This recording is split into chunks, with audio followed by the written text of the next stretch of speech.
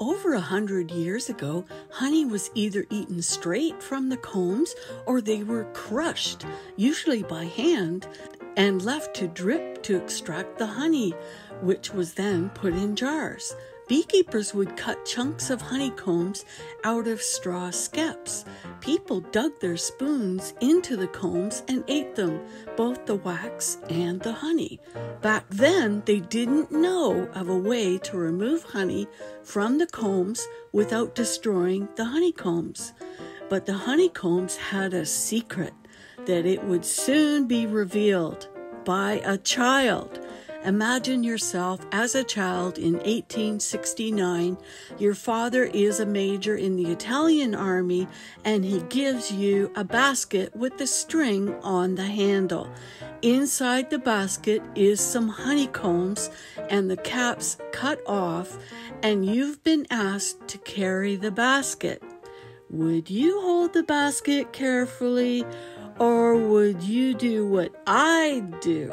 I'd swing that basket round by the string.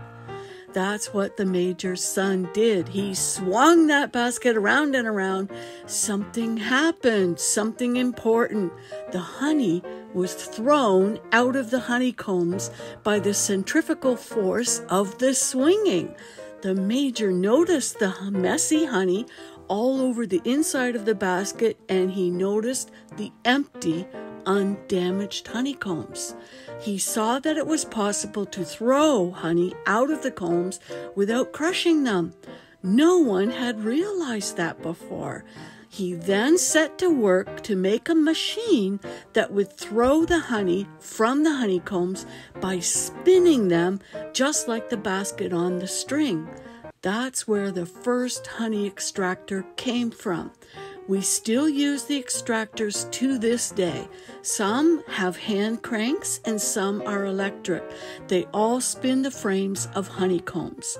Once the combs are empty, they are given back to the bees because they're all sticky, and the bees will either refill them if it's earlier in the season, or if it's in the fall, the end of the season, the bees will lick those honeycombs clean and dry so that we can then store those honeycomb frames until next spring.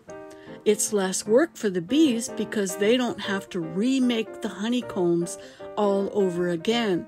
Remember my postings from before on how much honey or nectar bees have to eat to make even just 1 pound of honeycombs. After his discovery and invention, Major Harushchika, I'm sorry I didn't pronounce that well, decided he'd like to become a beekeeper, and he did just that.